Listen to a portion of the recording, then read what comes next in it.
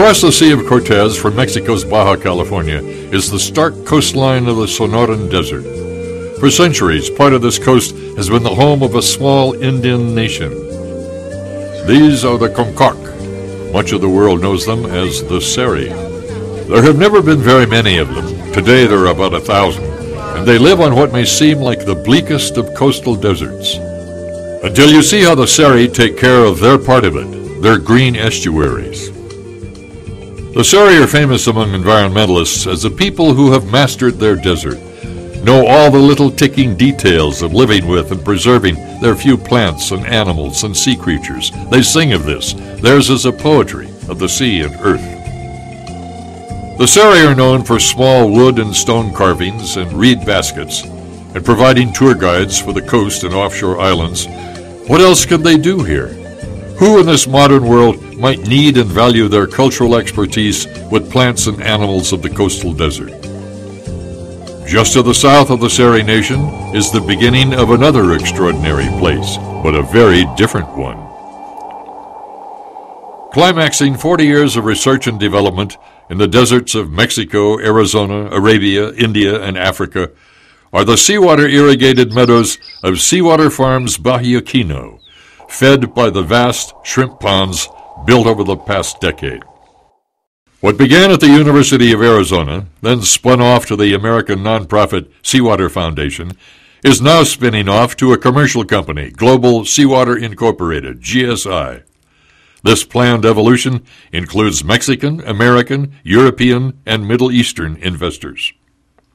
The integrated seawater farms take effluent from the existing shrimp ponds and instead of discharging it back to the sea as waste and pollutant, use the fertilized salt water to irrigate forests of mangroves and meadows of Salicornia.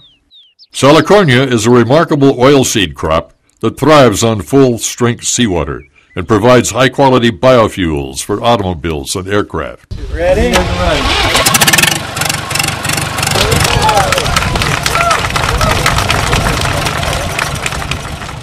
To protect the actual beachfronts of these seacoasts for environmental or economic reasons, the sea farms are located a few kilometers inland.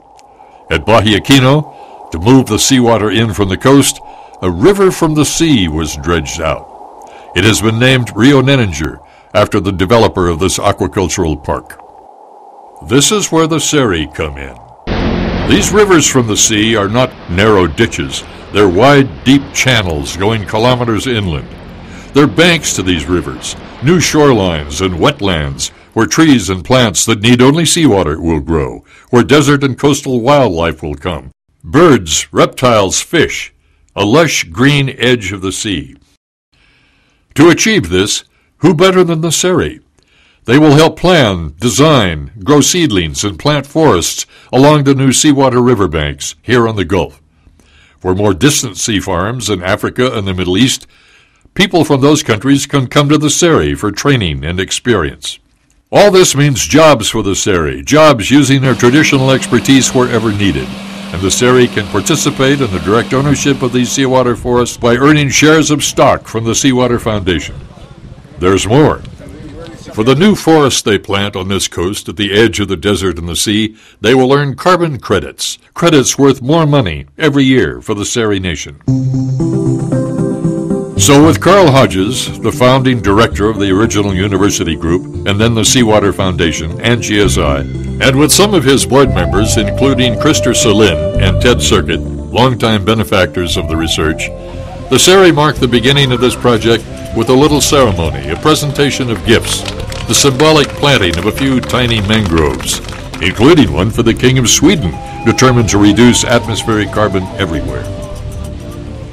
Just a few small trees right now, but soon, to the south, near Bahiaquino, the Seri and the Seawater Foundation, in a kind of partnership that has never existed before, will be planting trees by the millions.